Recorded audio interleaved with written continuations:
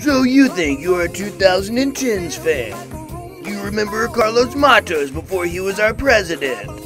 It's I love the 2010s, and this is 2018. I love the 2010s. So back in 2017, there was this thing called Bitcoin. It was this big Ponzi scheme, and everyone was at the moment where they were putting in so much money into it, and it actually shot up to like $20,000 at the time, and then it was almost like overnight. Like it just went poof, and we lost it forever. Oh, Bitcoin. I haven't thought about that in a long time. Yeah, so Bitcoin was this way that people were supposed to be able to like pay other people online. I think they were like buying drugs with it. I can't even really remember now. But 2018 came around and Bitcoin totally disappeared. They were worth like $20,000 at one point, and then all of a sudden, it was so weird. I don't even know whatever did happen to Bitcoin. The crazy thing to think about now is how we use DogCoin.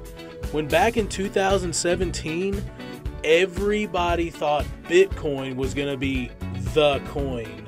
We even used to call DogCoin DogeCoin. That sounds horrible. What a bunch of noobs.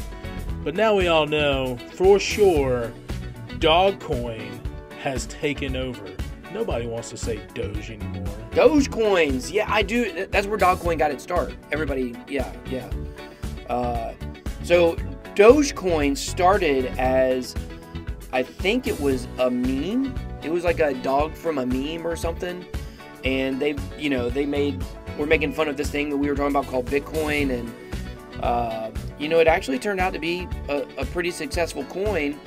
It passed Bitcoin sometime in 2018, and then before you knew it, nobody was talking about Bitcoin, and everybody was talking about Dogecoin.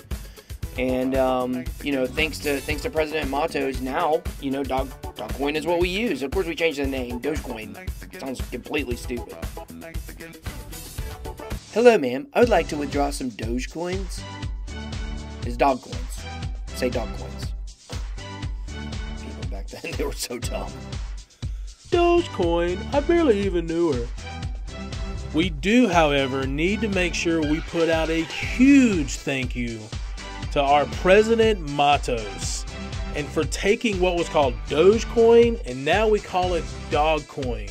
Who would have ever thought the guy that started off with his campaign saying, "Hey, hey, hey, America," is now in the White House. So back in 2018, before we know President Matos as the president, he was involved in some kind of Ponzi scheme. There's this thing called BitConnect, and that's actually where people started noticing him.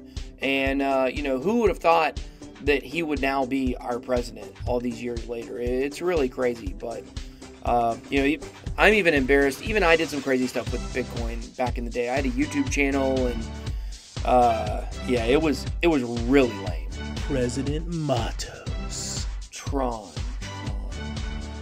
The movie? You talking about the movie? The one in the 80s or the one in the 2000s? The early 2000s? That's all I know about Tron. And maybe a pinball machine?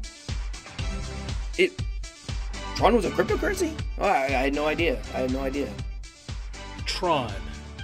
A crappy movie and an even crappier coin. I love the 2010s.